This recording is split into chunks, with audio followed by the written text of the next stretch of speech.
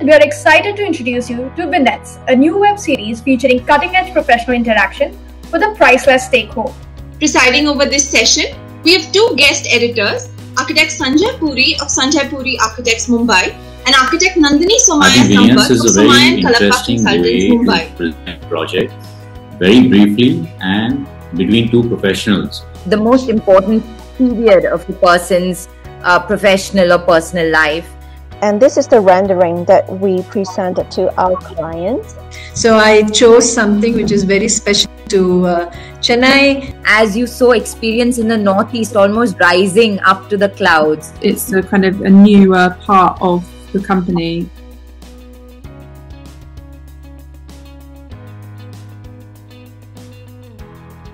Architect Nandini Somaya Sampat is the director of Mumbai-based architectural practice Somaya and Kalappa Consultants.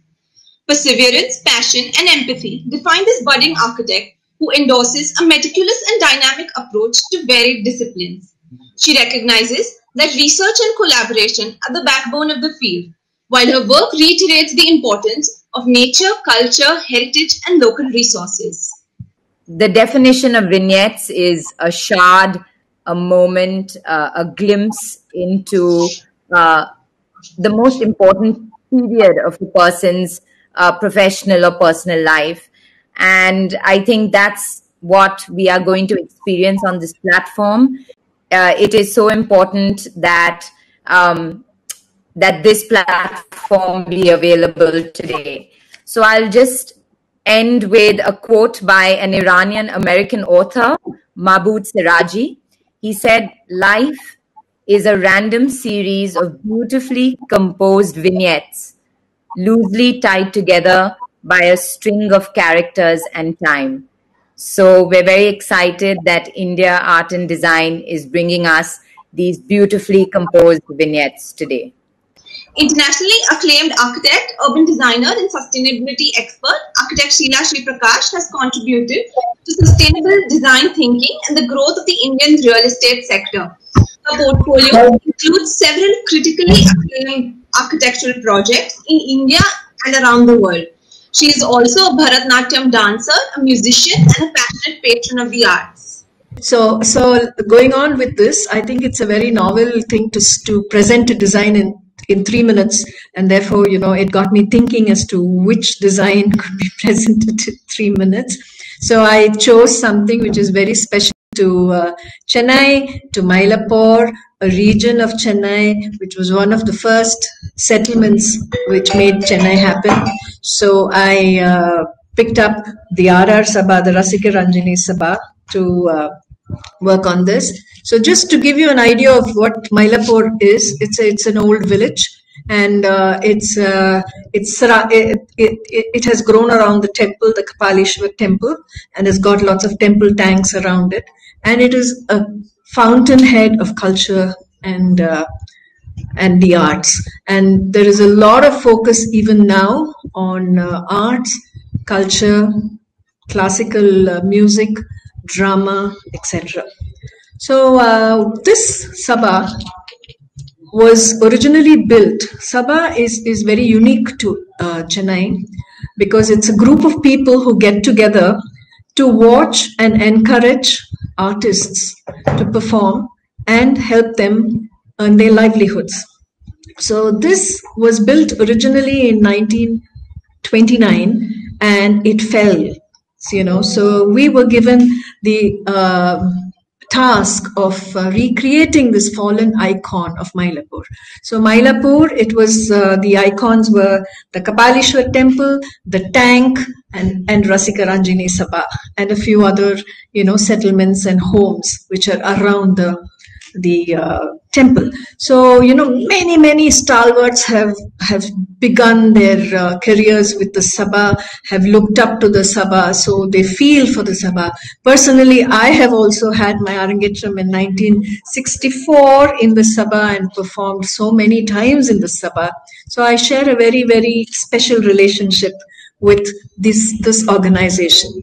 So when this came, when the building was broken, and we had to put up a new structure, and there was chaos, because it kind of provoked a lot of emotions of the community. The community was very hurt by this. Artists were all very disgruntled because their livelihoods had been hit, and they were paralyzed because the Sabha was not in existence anymore. Then there were a lot of these people who were, cynicists, who said, yeah, this is what will happen. It can never come up. And then there were very limited budgets to do this.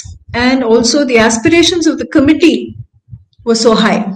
They said that they will create a state-of-the-art to replace the RR Sabha, which responds to the emotional needs of the community and the artists, and be state-of-the-art in terms of technology and performance. So, as you can see here, we have this site. It's a very small site.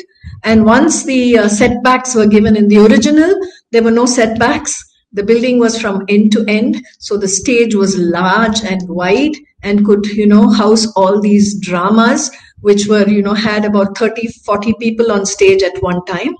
But, and this was a requirement of the committee even now. So, but we had to give the 6 meters, being a public building all around for the firefighting to happen. So these proved a lot of challenges, but still, and the accommodation that had to be given had to be a minimum to accommodate the existing members. So this was the auditorium. We built it with a gallery, which was different from, that was a, single story. Now, we went up in vertically and tried to maximize the heights and use every bit of space that was available. So this was a challenge. There were no allowances that were available for frills, for ornamentation, that such a building would really, be asking for. So this is another auditorium, which is a mini auditorium, which has, which is more rentable, and, smaller performances and chamber music performances are better off here. So that was also a requirement. And so this is the section of the building where we have auditorium 2, auditorium 1, which has a gallery. So the one below seats about 750 seats, whereas the one on top is about 250 seats. And then it has a multipurpose hall where classes can be had.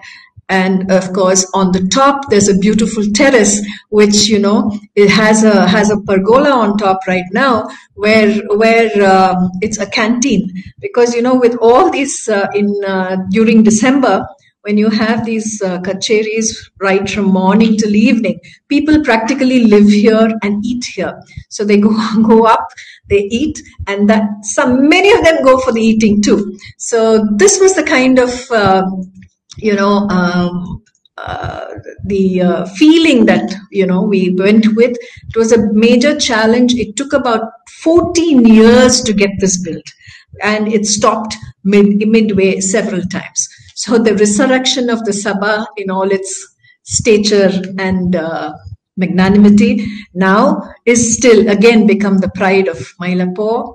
We have tried to do a little bit of ornamentation that on the building to kind of reverberate with the essence of the architecture. And this is the auditorium. The acoustics of the auditorium today, they have actually won an award saying that it is the best auditorium in Chennai. So we've taken no shortcuts with respect to HVAC or with respect to acoustics. So, and then this is, to me as a designer, it was a humongous opportunity to offer my gratitude and to reciprocate, as I had many childhood memories in these, sacred premises of the Sabha. And now it is my responsibility as an architect and a prodigy of this cultural micro ecosystem to recreate the icon and reignite its soulful presence despite the long and challenging process. So this was a special, very small, but very unique project that I wanted to present at the Vignettes. Thank you. Thank you, Architect Sriprakash. It was such a privilege for us to hear such a personal project that you are able to share with us. And I am a Bharatanatyam dancer too, and I've done my Arangetram, and I can't imagine what it must have been like to go back to a space which has memories in your head and moments, and you're able to resurrect. So you talked about it being 14 years, and this is another duty we as architects perhaps have to community, to culture, to smaller cities and urban developments. But, how can you share with us what is that patience and that diligence that continues for you to be committed to a project such as this? Of course, very close to your heart, but also that 14-year period and to work with the community across that time. Can you share with us a little more about that? At some points I did feel that it was thankless, and that I would be we are fighting against so many odds, because the sanctions were the sanctions had expired, whereas the construction had stopped because of lack of funds. And there were all sorts of, things in the paper and the media saying that this building has, come up and it has stopped, etc. So to revive it, it did. But there were a few concerted people who were ardent admirers of the art and the culture around it. And we realized the value of a building like this. So I think that is what kind of goaded us on to every time to kind of reinforce the thought that, we had to do it and complete it for the sake of Mylapore and for the sake of the arts.